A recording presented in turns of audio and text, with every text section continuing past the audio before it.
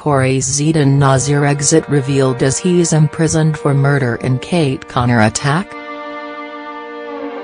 Coronation Street character Zeedan Nazir, Kazim actor, has been left heartbroken after his wife Rana Nazir, Bhavna Limbacha, left him for Kate Connor, Faye Brooks.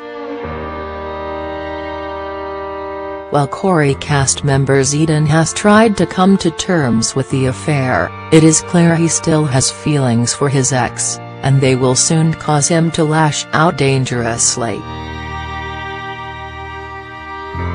In upcoming scenes, Rana and Kate put themselves in a dangerous position after rebuffing a group of men at Speed Doll. The men find them later as they head into town, and they quickly surround Kate before she uses her rape alarm and they escape. But Rana and Kate encounter them again and are attacked by the men, and Zeedan overhears Rana screaming for help.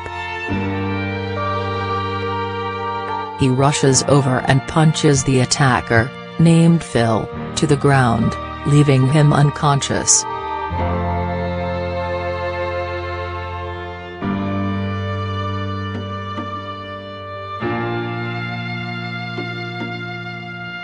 Has Zeedan killed Phil in his rage?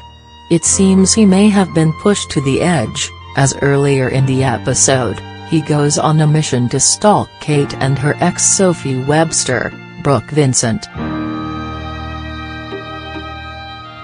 He is determined to prove Kate is cheating on Rana so they can reunite, but his plan backfires when Rana catches him.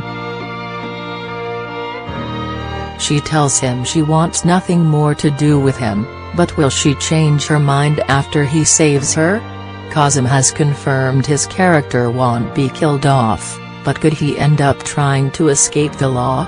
Corrie continues tomorrow at 7:30 p.m. on ITV.